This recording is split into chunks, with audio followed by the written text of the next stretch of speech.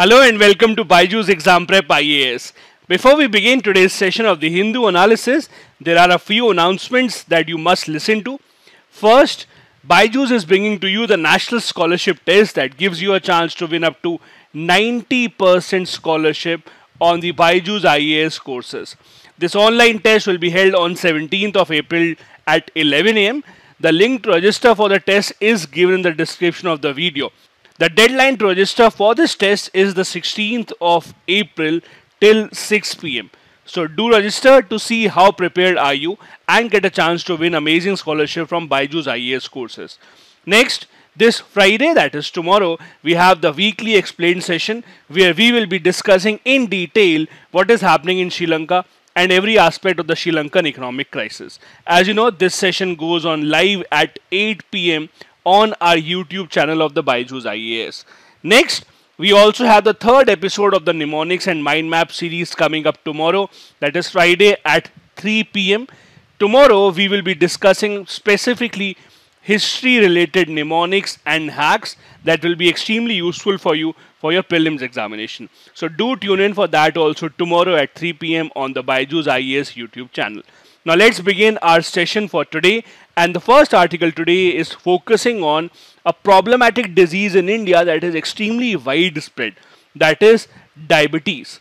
The authors here are saying that while all our focus in the past couple of years has been on the pandemic and other communicable diseases, the fact remains that the entire world is facing a big problem of non-communicable diseases as well. These diseases include diabetes, diseases related to obesity, hypertension, heart diseases, etc. In this article specifically, the focus is on diabetes in pregnant ladies and the impact that it has on the child that is born from the diabetic ladies. The authors here say that in year 2021, the prevalence of diabetes across the world was estimated to be over 53 crore people. And the estimate is that by 2045, across the world, over 78 crore people will be living with diabetes. Now, the interesting part is that these are the people who have been diagnosed with diabetes already. But you know, in our country that there are a lot of people who would have high blood sugar level, who would have diabetes right now, but they have just not diagnosed it. Because in India, we are very averse to having ourselves tested. You don't really go to a doctor or you don't really get yourself tested for health unless there is something extremely wrong with you. And that is why, not just for diabetes, for many other diseases in India, we come to know of it very late, and because of that, a lot of people have to spend a lot of money in getting themselves treated because we are not in a habit of having our frequent health checkup done. That is why it is said that for every person who is known to have diabetes, there will always be at least one more person who already has diabetes but it has not been detected in the body. Apart from that, there are many other people who are yet to approach the stage of diabetes but they are suffering from high blood sugar level. Those are called the pre-diabetics. So we are just talking about the diabetes numbers across the world that are so high. We are not even considering right now the number of people who are pre-diabetics and the number of people who have diabetes but have not been detected with it. Now, there are a lot of reasons why the number of people suffering from diabetes are increasing, not just in India but all across the world. One, aging population. Second, urbanization. Now, the reason why urbanization is mentioned here is in a rural economy, people are used to doing much more physical labor even in their day-to-day life as compared to when you are living in an urban area. You are a lot more dependent on your machines. Let me give you a very simple example. In most of our homes, we still have switches where you have to get up and switch off the light, switch off the fan. Increasingly now, however, we have smartphones, we have smart bulbs, we have smart fans, we have smart TVs, meaning that you do not even have to get up from your bed or your sofa to switch off that light before you sleep. You just have to use your mobile phone, put a button on the mobile phone and it will automatically switch off your light. It is called smart bulb, but in reality it is actually making us more lazy and not smart. Because of the advent of all this technology, especially in urban life, the physical activity that is undertaken by the people is on a decline. Then another reason is the genetic predisposition, meaning that diabetes is something that gets passed on from generation to generation. there's a very high chance that if a mother had diabetes at the time of giving birth to the baby would also be detected with diabetes at some point of time in his or her life. Then there's nutrition and lifestyle, how you conduct yourself. All these together have meant that the number of people who are suffering from diabetes in our country and in other developing nations is increasing day by day. While these factors have been talked about and written about considerably, the one factor that has been ignored, which the authors here have mentioned, is diabetes during pregnancy. Now, pregnancy-related diabetes can be of two types. One, women who catch diabetes during the pregnancy stage. And second, women having pre-existing diabetes. Let us take both of these collectively and not separately, and let us call them hyperglycemia in pregnancy, that is HIP. As per the authors around the world, if you see the number of women who are giving birth to the child, about 16.7% of them are suffering from diabetes. That includes women who had diabetes during pregnancy or the women who had diabetes already before the pregnancy. The number of such women is 16.7% around the world. In India, that number goes up to 25%. So 1 in every 4 women who is giving birth to a child in India is actually diabetic, either catching diabetes at the time of pregnancy or before that, which is much higher as compared to the world global average. And there is a proven science behind it that the mother that has diabetes will most probably get it passed on to the child as well. It was in 1980s that an experiment was conducted by the British physician and epidemiologist who said that a man's susceptibility to a lot of diseases has already been programmed even before the man was born, because when the man was inside the mother's womb, he was taking all the characteristics from the womb of the mother. For example, let's say if the mother was suffering from high blood sugar levels. That means the fetus would also detect it, because the fetus would get the same blood as is present in the body of the mother.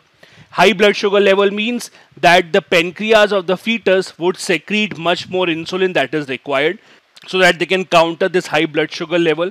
That means because of high insulin, there may be much more fat deposited on the growing fetus, resulting in the baby being born of a bigger size as compared to the other normal babies. So when you have a baby that is born of a bigger size, in most cases that is because the mother had high blood sugar levels. This can also pass on from generation to generation, especially if the person who is diabetic is a female. Now this is the problem statement. Now comes the solution. Can we control this problem or not, or what can we do about it? As per the authors, the one way to beat this diabetics is to make sure that we are keeping a very close eye on the blood sugar levels of pregnant ladies. In fact, as soon as the stage of pregnancy starts, the women's blood sugar levels should be taken into consideration on a very regular basis. And the doctor should try to maintain the blood sugar levels as close to the normal levels as possible. And that should be done for all the pregnant women from the very early weeks of pregnancy. This is the only way in which we can ensure that we can break this chain of high blood sugar levels going from one generation to the other generation. Now the unfortunate thing is that this is not the first time or the last time that we are hearing about diabetes with respect to India. In fact, India is regarded as the diabetes capital of the world because of the number of cases of diabetes that are found in India at a very large scale. There have been multiple reports pointing towards the reasons and the types of diabetes that are seen across the world, including India. Now, in 2020, there was a research report published titled Lifetime Risk of Diabetes in Metropolitan Cities of India. Let me share with you certain findings of that report. That report said that more than half of men, that is 55%, and about 2/3 of women, that is 65% women, aged 20 years in India are more likely to develop diabetes than other people of the same age who are living outside India. Also, most likely, they would develop type 2 diabetes. Now, majorly, there are two types of diabetes that we see around the world, type 1 and type 2. Type 1 diabetes is also called as juvenile diabetes because it mostly affects children up till the age of 14 to 16 years. Now, type 1 diabetes simply means when the body does not produce sufficient insulin. People who have type 1 diabetes means that they have to get insulin from external sources and they get artificial insulin daily in order to stay alive. Then we have the type 2 diabetes. Type 2 diabetes means that the insulin that is produced by body is fine, but the problem is that the cells in the body are not responding to the insulin in the way that they should. This is the most common type of diabetes, and this results mainly in obesity. The report also said that women generally have a higher lifetime risk of developing diabetes across their lifespan as compared to males. Now, a number of causes have been mentioned in the report. These are almost the same as the ones that are mentioned in the article that we just discussed. Increasing urbanization, leading to a more sedentary lifestyle, decreasing quality of diet, a lot of things that are contaminated are now going inside our body, and also much lesser level of physical activity in our day-to-day life. All this information about diabetes has been asked by the UPSC both in the prelims and in the mains examination as well. The next article here is a very interesting one and is based on India-China relations. The author here is saying that the Chinese foreign minister made a surprise visit to India a few days back. And this presents a very interesting view of what is happening right now. On one hand, US has been sending its representatives to India to talk India out of supporting Russia. On the other hand, India is sticking to its neutral stand in the Russia-Ukraine crisis. And now we see China sending its foreign minister to an unplanned visit to India. The author here, through his article, is trying to unfold what is happening in India and why is it that a lot of international dignitaries are coming to India every single day. He is saying that India has emerged as a very important country, which is why a lot of countries across the world are trying to rope in India into their corners. We have seen a lot of dignitaries coming into India in the past month or so. However, that has not changed India's stand at all. India is still sticking to its neutral stand and is still continuing to buy oil from Russia and has been looking for ways to conduct its trade with Russia without depending too much on the dollar. Now, this presents a very interesting view with respect to China especially. Here are a few things that you need to understand. Out of all the foreign dignitaries that came to India, the only one who got a personal meeting with our Prime Minister Mr. Modi was Russia's foreign minister. That did not go well with the Western nations. However, that gave a very interesting signal to China. China in the past few years has always been blaming India that India's foreign policy is dependent on the American foreign policy. That is, India sees the other nations just like America wants us to see them.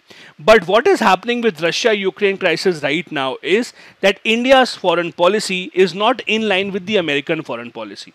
In fact, interestingly, China officially praised India's foreign policy just recently, saying that India has taken an independent view of the ongoing crisis, which is very appreciable. So what do we make out of the present situation right now? Let me try and simplify this for you. Let's assume in the middle of it is India, which is being attracted to come towards the side of US. So US president and most of the US diplomats have been extremely accommodative of India's stand. Except one or two representatives, that is a deputy NSA that came to India who spoke very harsh words against India. Not a lot of high-ranking officials of the US have criticized India. In fact, they have been very accommodative of understanding India's view of buying our defense supplies from Russia. They have not even talked about bringing back the CATSA sanctions for India's S-400 missile defense system. So in a way, USA is trying its best to ensure that India comes towards its corner. Now what is India doing? Rather than responding to them, we have read their message but we are not responding to them. We are in fact sending a message towards China. Now why do I say so? All the India and China troops right now are face to face in thousands at the LAC. But all the indications are that India is looking to improve its relationship with China. Why? First, India has never spoken anything against China's human rights record, be it in the Xinjiang region or what is happening in Hong Kong. Secondly, there were reports that India, in fact, told the US diplomats also that when they were coming to India, they should not make any statement against India-China relationship or what is happening at the border. Thirdly, the India-China trade is also at an all-time high. All these things now indicate that India is more interested in getting a response from China rather than responding to the call of the US. So I can very easily define it to you by using a line in Hindi and then I'll translate it in English also. In Hindi there's a funny line, जिसको हम चाहिए वो हमें नहीं चाहिए और जो हमें चाहिए उसको हम नहीं चाहिए. If I translate that in English, that means the person who wants me, I don't want him, and the person who I want, they don't want me. This is kind of a situation that we are seeing right now in terms of India, China, and the US, as per the author. As I told you earlier, there are many indications from India's side that it wants to now be more accommodative of the Chinese stand.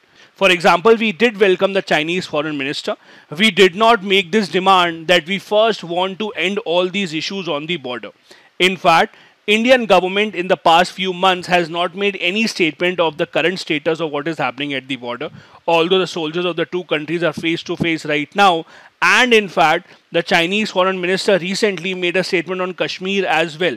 But we have chosen to ignore that and be more accommodative of what is happening in China right now. And the interesting part is that China has not returned us this favor.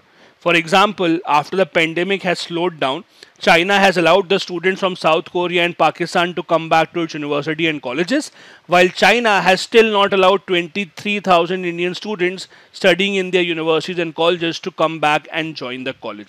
That is why there are conflicting signs coming from the two sides. India's trade with China has also reached a record high of $125 billion. As per the author, the problem seems to be that India believes that it would be much more beneficial for us to have a healthy relationship with China as compared to having a healthy relationship with US. We believe that China has much more to offer to us with respect to what is happening in our neighborhood as compared to having a distinct friend in US. That is the only way that we can justify how the government is acting right now. While the US president keeps on saying that India, being the world's largest democracy, should be in support of America, that is the world's oldest democracy, but as per the author, maybe the problem is that now under Prime Minister Modi, India's concept of democracy might not be the same as the American concept of democracy. And maybe that is why the two sides are not being able to come to a common point where they can take a common stand on the ongoing crisis. Now, as the article mentions, the India-China bilateral trade is growing at a record pace and it has already reached $125 billion. All this despite the fact that the government of India had announced banning of a lot of Chinese apps. Also, the government of India announced that they will not want to have any Chinese telecommunication equipment for the 5G trials in India. Even with all those restrictions, the India-China trade has been growing at a breakneck speed. And maybe this is why the government of India has realized that it is always better to have better relationship with China, because ultimately for a lot of our industries we are still dependent on China for their cheap imports. Amidst all the ongoing problems, the one positive sign was that when the Chinese foreign minister visited India recently, he also made a statement that India and China are partners rather than rivals. He also said that China would be open to starting a new virtual summit with India called the G2 Summit, in which both the sides can come together, discuss their issues, and play a vital role and form a partnership for Asia's development. Now, this seems to be something that will be taken up in the future once the border issues are resolved, but it does seem that the government of India is right now being more accommodative of China rather than being confrontational with China. The next article that we have focuses on India's solar power and the fact that India might not achieve the solar energy targets that we had set for India ourselves. This article is based on a recent report that is jointly prepared by two energy research firms called the JMK Research and Analytics and the Institute for Energy Economics and Financial Analysis. Both these firms together have written this report, according to which India will miss the 100 gigawatt solar energy target that we had set for the year 2022. Although we have made amazing progress since 2011 to 2021, but the ambitious target of 100 gigawatts does seem to be a bit out of reach. Now, if you remember, the earlier target that India had set for itself was just of 20 gigawatts under the Jawaharlal Nehru National Solar Mission. However, in 2015, realizing the potential that India has, the government revised the target and set it to 100 gigawatts by 2022 and then 300 gigawatts by 2030 as per the announcement made by the Prime Minister. Now, the fact is that India is doing pretty well in the field of solar energy. If you see nations across the world, India ranks 5th after China, US, Japan and Germany in terms of the total installed solar capacity. But the reason why it is still disappointing is that India has a potential to achieve a lot more as compared to what we have done right now. As of December 2021, India's total solar power installed capacity is about 55 gigawatts, which is about half of the total renewable energy capacity that we have in India and 14% of the overall power generation capacity of the entire country. Now, since the target was for 2022, the report says that in one more year we are expecting that India might add 19 gigawatts more of solar capacity. So 55 plus 19 would still be only about 74 gigawatts. Means India will still be short of about 26% of its target by 2022. The report says that the major reason why we have not been able to achieve the target is because a rooftop solar target, that is the rooftop panels that have to be set up across the country on residential buildings or commercial buildings, that particular target has not been met. We thought that we will achieve 40 gigawatts of energy by solar rooftop, but of that there is a shortfall of about 25 gigawatts. So almost all of the shortfall that we will see will be because of the rooftop solar target that has not been achieved in the country. So what exactly is the reason why the rooftop solar target has not been achieved? As per the report, there are many reasons for that. The first biggest reason is because of the pandemic, there has been a major disruption in the supply chain. Now, most of the components required to build a solar panel are imported from outside and they are not really made in India.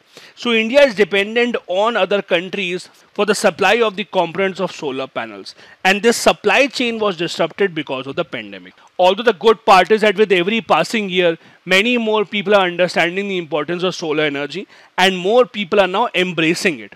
As a result of this, technology cost is coming down because many more people are installing it now. Also, because the orthodox power supply into homes is becoming costlier, people are turning towards solar. There is much more awareness also about cutting energy costs, and also because it is environmental friendly, and we are seeing people becoming much more aware of that issue as well. However, even then we have not been able to achieve the target. Apart from the disruption in the supply chain, the other reasons also include that there are still a lot of regulatory roadblocks. Now, it's not as easy as going to the market, buying a solar panel, putting on top of your house and then using it. If you actually have to install solar power, that means that you have to make a substantial financial commitment to it because it is not very cheap. The other reason is that the government has allowed the people to generate power from solar panels, and if there is excess power, means they can use the power at their home, and if the power is left, they can sell it to the government and the government will pay to them. For all that to happen, the government needs to set up infrastructure of setting up meters, deciding the cost, etc., signing agreements. All that is not being done at a fast pace, because of which we are still seeing that the adoption of solar power is much slower than what we had anticipated in the past. Now, the fact is that the solar power is a major component of India's commitment to address the global warming and the targets that we have to meet that we announced at the Paris Agreement or the Glasgow Summit. All of that can only be achieved if we are back on track with respect to our solar power generation target. For that to happen, the government has to ensure that all these roadblocks go away as soon as possible. Now, one of the things that the government has done from its side is this rooftop solar scheme.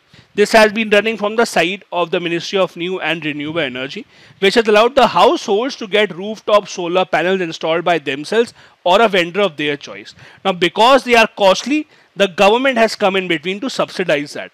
As per the scheme, you just have to take a photograph of the installed system and you can avail the benefits of the subsidy under this particular scheme. Earlier, you only had to choose a vendor from the government side, but now all that you have to do is click a photo and register for this benefit and you will get it. Under this scheme, the government is providing 40% subsidy in the first 3 kilowatts, 20% subsidy after 3 kilowatts and up to 10 kilowatts of solar panel capacity. All this is being done to ensure that generation of solar energy becomes a norm in India and people are not averse to spending their money in setting up these panels because in the long run, their cost will be much lower. This is just one example of a government initiative being taken in this regard. If you go to the website of Ministry of New and Renewable Energy, you will see that all these are initiatives that the government has taken. If you actually click on this button on the website, you can see a one paragraph description of all these schemes. and I would highly urge you to visit it and make a note of most of these schemes, because solar energy and renewable energy as a whole has been a hot topic for the government and for the UPSC. All these schemes are relevant, and do read about them. These are the other schemes which are for solar off-grid, which are being run by the Government of India. Again, there's a paragraph of information available on the website of Ministry of New and Renewable Energy about all these schemes that you should study. The next article is about what is happening in Nepal. Now, the news articles are filled with what is happening in Pakistan and Sri Lanka, but little did we know that there is an economic crisis going on in Nepal as well. The problem started when the Nepal Prime Minister recently sacked the head of Nepal's central bank. The reason was that there was a lot of problems between the finance minister of Nepal and the head of the central bank of Nepal about how to deal with the ongoing economic crisis. The crisis is simple. That is, Nepal's foreign reserves are coming down considerably and have reached $9.5 billion in the month of March as compared to $11.75 billion that they were in July 2021. As per the experts, the foreign reserves that the Nepal government has is just enough to pay for import bills for the next 7 months. Now, the fact is that yes, this is a problematic situation, but not as bad as what is happening in Sri Lanka or in Pakistan. The reason is that Nepal does not have a lot of foreign debt as those two other nations have. But the bad part about Nepal is that they don't really produce anything of their own, and they're highly dependent on imports for even the most basic commodities, be it oil, milk, food, and many other commodities. And that is why there is a lot of problem in Nepal. Also, because of the lack of supply of these essential commodities, there is also double-digit inflation that will be seen in Nepal very soon as per the local economists. Now, why is it that Nepal has been pushed towards this? See, since 2020, when the pandemic started, the one sector across the world that was hit the most was tourism. Any nation that is dependent on tourism for most of its GDP had a major trouble coming out of the pandemic. That includes Nepal, that includes Sri Lanka, then nations such as Mauritius, Maldives, Seychelles. All these nations that depend on tourism are having an extremely hard time in reviving their economy because the number of tourists coming into their country has still not reached the earlier level. Add to that the increasing global oil crisis because of Russia-Ukraine problem. Then the number of remittances coming in have also declined, because just like other nations in Asia like India, Pakistan, Sri Lanka, a lot of people from Nepal also used to go to developed nations, work there and send remittances back to their houses. But again, because of the pandemic, there has been a lot of job losses, and thus the remittances have also declined. And all that has compiled into one big problem for Nepal. For example, take the oil sector.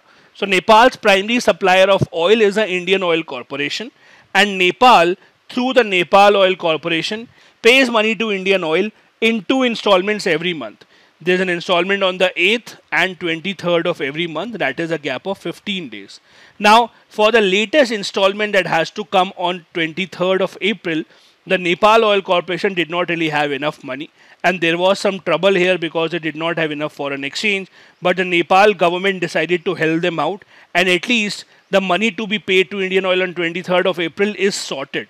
But how long will it continue, and will the government be able to keep on supporting the Nepal Oil Corporation remains to be seen, because they don't have a lot of foreign reserves left with themselves right now.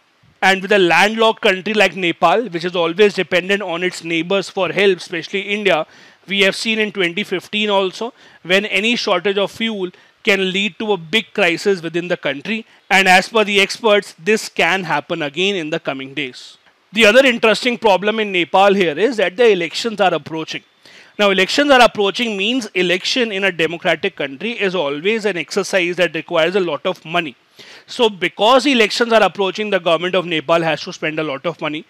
Earlier, whenever the elections used to happen in Nepal, because it's a democratic country, there were organizations across the world such as the USAID that used to help Nepal financially. But this year, they are not expecting money from those organizations as well, again because of the pandemic and lack of money in these organizations as well. So the government of Nepal now has to finance all this election, and that again has become a major point of debate within the country, as in from where will the government of Nepal get all that money. Although people are saying that the problem started because of the fight between the finance minister and the head of the Rashtra Bank of Nepal. But the real problem is much bigger, as we just discussed, which started from the pandemic itself. Now, if you see the newspapers across the world, you will see that Nepal is taking a lot of desperate measures to improve their situation. For example, just a day back, Nepal government limited imports as the foreign currency reserves are now dwindling at a very fast pace. So in order to ensure that forex reserves don't go out of the country, most things cannot be imported by the Nepali citizens now who are living in Nepal. Then, as I said, the tourism problem has been reported widely. In fact, Nepal's famous newspaper Kathmandu Post reported 2020 was the worst year for tourism since 1986. And tourism is the sector that makes up for a lot of forex reserves in Nepal, which is why the problem has combined. Same with remittances. They have been declining considerably because the people have lost their jobs overseas and they are not in a position to send back the money that they were earning earlier. These were the articles we wanted to discuss on the Hindu newspaper today. Now a couple of practice questions. Number one, assess the progress made by India in building solar power infrastructure in the past decade. How close are we in realizing our solar power generation targets? Second, what are the different types of diabetes that affect the human body? Elaborate the reasons behind the increasing number of diabetes patients in India. Both these questions have to be answered within 250 words each. Thank you so much for watching the video.